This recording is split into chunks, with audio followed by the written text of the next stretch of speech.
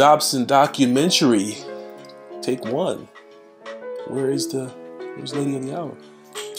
Oh, here she comes. Hi. How you doing now? How you doing now? I'm Fatina and we're here at the Dobson. The Dobson is my apartment building. It's a vintage brick 4-unit building in beautiful Evanston, Illinois. The Dobson is where I had my very first apartment after graduating from Northwestern University. And about 20 years later, I bought the building. So now I'm working to restore it with love and a little bit of flair.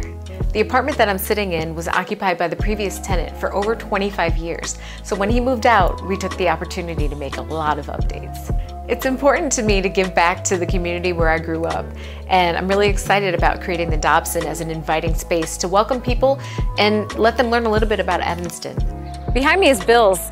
Some say it's the oldest restaurant in Evanston. It steps away from the Dobson, still serves its trademark hamburgers. My parents actually owned this building for 30 years before I purchased it. So it was really a huge opportunity for me to keep the building in the family and build something new here, something that's all mine. I worked with a really talented person named Grav who helped me pick out everything from the paint color to the fixtures to the details that you see throughout. The Dobson is a beautifully laid out studio apartment in Evanston, Illinois. It's close to everything.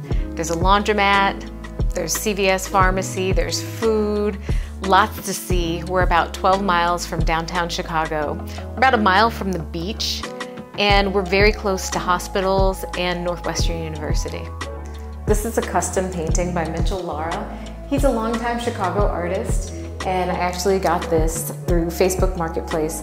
This piece was custom commissioned by a couple in the city, and they couldn't find a place for it in their new house, and ended up giving it to me so I could give it a home where it would be appreciated and seen every day. In the area, there's plenty to see, there's lots to eat, there's beautiful green spaces, there's a park just behind the building. People gather and play soccer sometimes.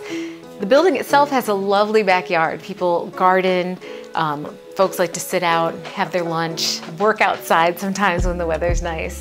And we're really just centrally located. There's public transportation nearby, you're close to buses, you're close to the train. 2 separate train lines will take you straight downtown. And you can really access the best of both worlds, suburb and city life. I'm a communications professional, I'm a mom, and I'm an entrepreneur.